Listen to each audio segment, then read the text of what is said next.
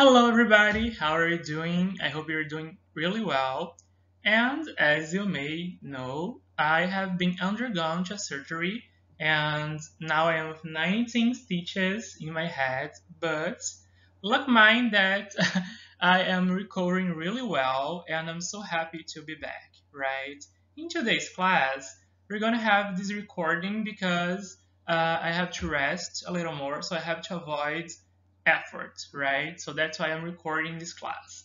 And we'll be talking about verbal processes and existential processes, which are very interesting processes when it comes to systemic functional linguistics because they are easy to study and very pleasant to study as well.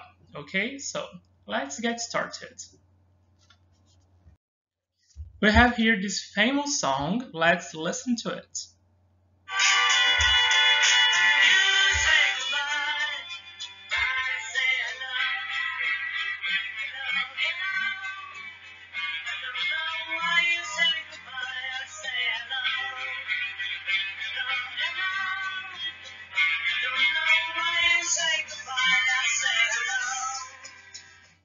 So, as you can see, there is a verbal process throughout the stanza, right?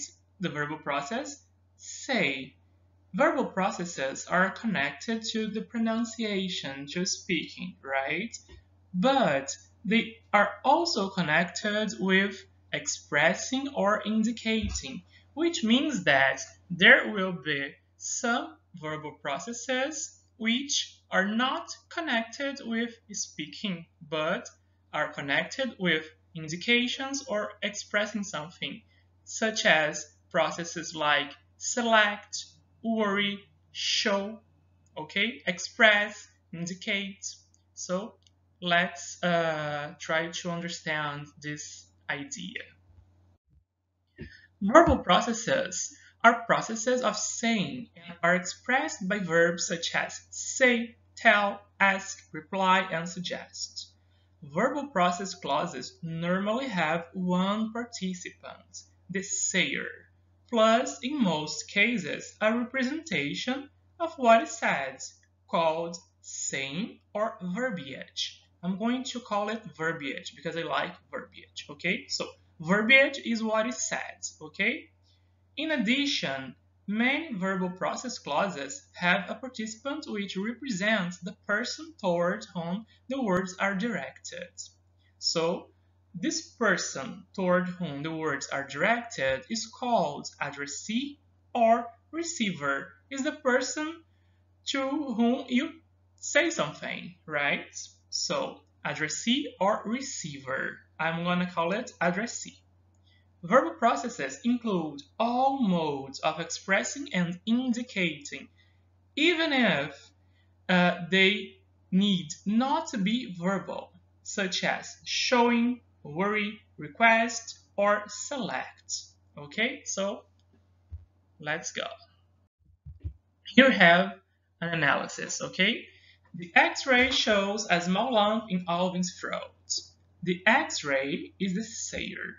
Shows is a verbal process not related to speaking, but to indication, right? So, shows is a verbal process here. A small lump, and what is shown, right? So, it's the verbiage. And in Alvin's throat is the location, which is a circumstance, right? In Alvin's throat, it starts with preposition in, so it's a circumstance. The doctor expressed some concern. The doctor is the sayer, the participant. Expressed is the verbal process. And some concern is the verbiage, right? Alvin complained about the discomfort. Alvin is the sayer. Complained, the verbal process. And about the discomfort is the matter. About the discomfort is a circumstance that indicates matter, right? He mumbled that the ball ruined his appearance. He is the sayer, the participant. Mumbled is the verbal process. And what did he mumble? He mumbled that the ball ruined his appearance. So that the ball ruined his appearance is the verbiage, is what is mumbled, what is said. Okay? Let's go on. Now have an exercise to practice because it's really easy, okay? So let's go. I didn't move. I didn't say move. I said sit still. So what is I? I is the sayer. Didn't say. Say is the verbal process, so didn't say is the verbal process. Move. Move is what is said. So what is said is called verbiage. I, again, I is the sayer, said, verbal process, and sit still is what is said. What is said is called verbiage. So we have here the answers, right? Philosophers of science have latterly been explaining that science is about correlating phenomena. So what is the participant here? What is the sayer?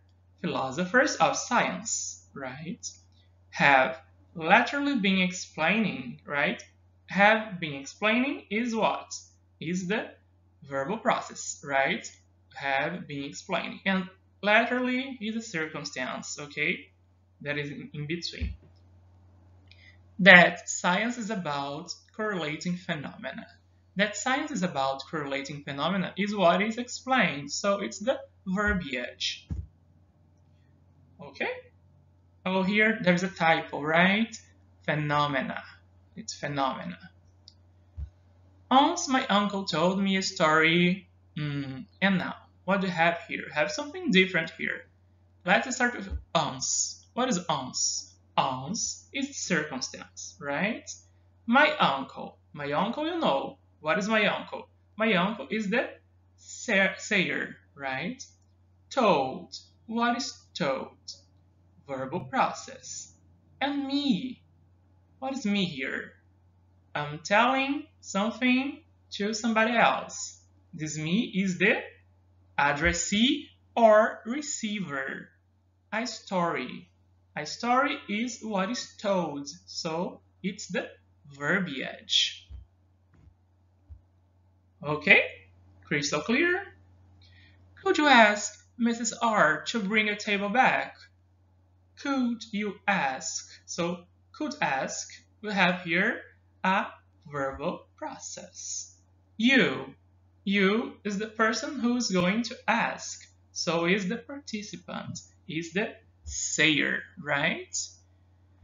To bring a table back. To bring a table back is the question, right? Is what's going to be asked. So it's the verbiage. Right? Very easy, piece of cake. We discussed the various options, right? We, what is we? We, the sayer, discussed. What is discussed? Discussed is the verbal process, and the various options is what's being discussed, what was discussed, actually, right? So the various options is the verbiage. Clear? Right, so these sentences here are slightly different than this sentence here, right? What do we have here?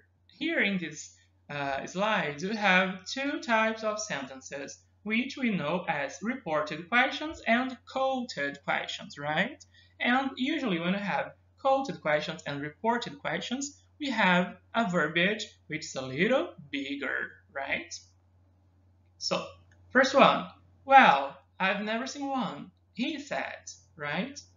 So he is the sayer. Said is the verbal process. Well, I've never seen one is the verbiage, right? He told me that the tongue has a little brush at the tip, right? He is what? The sayer. Told is the verbal process. Me, what is me? Me is the person who is receiving what the other person is telling him or her, right? So me is the receiver or the addressee. That the tongue has a little brush at the tip. This long sentence is the verbiage. is what has been told. Doesn't it worry you? Asked Tawilopip. Tawilopip. Okay. Doesn't it worry you? Asked Tawilopip, right? So doesn't it worry you is what? Is the verbiage. Is what is being asked. Asked is the verbal process and Tawilopip is the sayer. Okay? And now, be careful, he warned. Be careful is what? Is the verbiage, right? He is the sayer and warned the verbal process, right? Guys, this is what you have to work on verbal processes, right? They are really easy. There's no there are no difficulties in understanding verbal processes, right? Now, let's move to the existential processes. You may know Billy Ocean, probably, right? But this song is a very old song and very interesting as well. A little bit sad, but I like it, and it's good to explain what existential processes are because we only have one existential process when it comes to English language, right? Which is the there to be construction. If it's past, future, or present, it doesn't matter, right? But the there to be construction is the construction that is the most important when it comes to existential processes. Of course, we can work with existential processes resorting to other kinds of verbs, right? And we're gonna see it today, right? So I'm not going to play the song because Spotify doesn't have it. So sometimes I wonder by the look in your eyes when I'm standing beside you, there's a fever burning deep inside. Is there another in your memory? Do you think of that someone? When you hear that special melody, I always stop and think of you especially when the words of a love song touch the very heart of me. There will be sad songs to make you cry. Love songs often do. They can touch the heart of someone new, saying, I love you. Beautiful, isn't it? So, you can see that there are lots of verbal processes, and I'm using a verbal process to say that there are other verbal processes. This is very metalinguistic.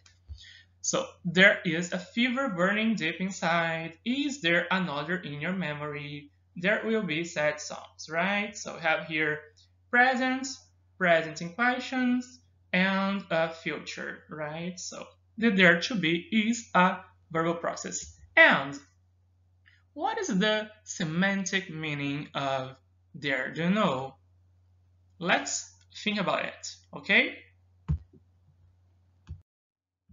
So existential processes. This is the easiest of the lot. It involves existential constructions which are introduced by an empty there in subject position.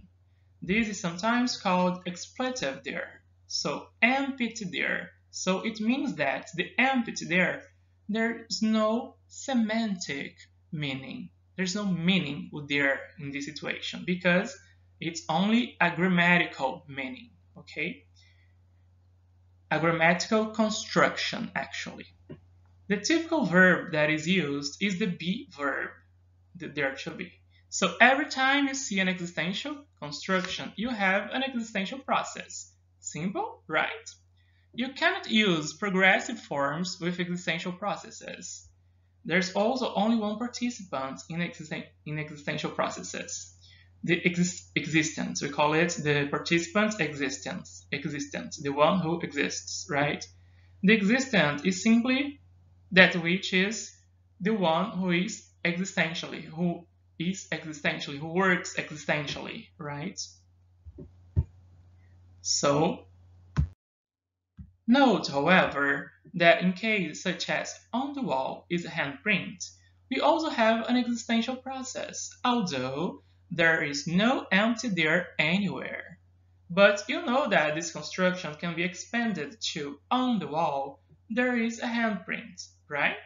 Usually, you can omit the there expletive when the clause begins with a circumstance. Example, inside every university will be an electronic virtual university, right? So there's the idea that we can use existential processes without the there, right? That's what this slide is talking about, is working on, okay?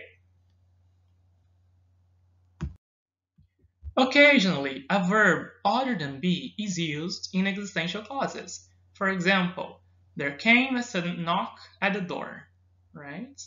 There remains the question of compensation. So the idea that we can resort to other kinds of constructions using there to try to avoid the be verb, right? So there came, there remains the question of compensation. This is not very common, right? It's formal, very formal actually, and not common. Existential processes examples. Once upon a time, there were three bears.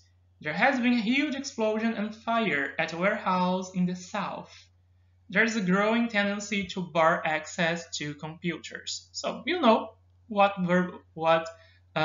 existential processes are, right? We use it every day.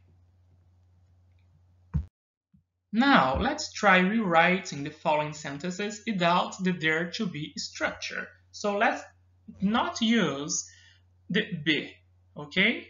Let's try to make amends. Let's try to do something different. There's a fly in my soup, right? How can I say there's a fly in my soup with the same meaning without using the there to be? Let's think about it.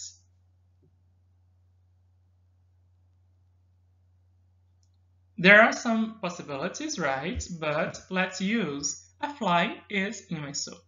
The meaning remains the same, and I'm not using the there to be, okay? Because I'm saying that a fly exists in my soup, okay? There are 16 candles on my birthday cake. And the second option, how can I omit the there to be and keep the meaning, right?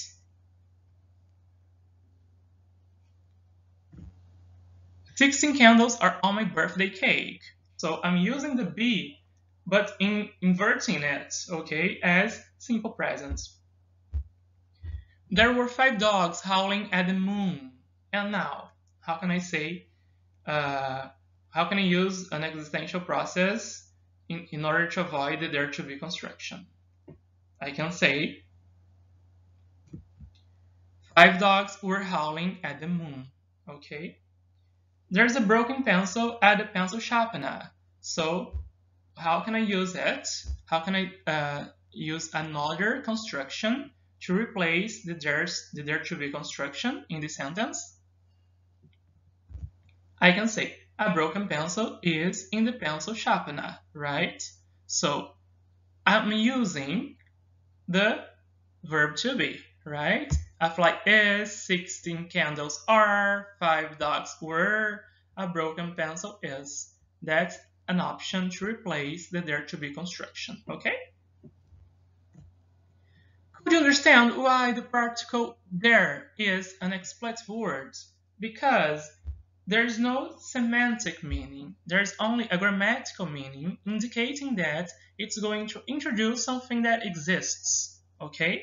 So keep it in mind because many teachers, English teachers, doesn't have this idea. They just reproduce what is taught, right? And now you know it, okay?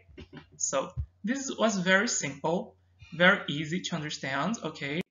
And for the next asynchronous class, read the slide and do the exercise available on Ava. Okay, guys?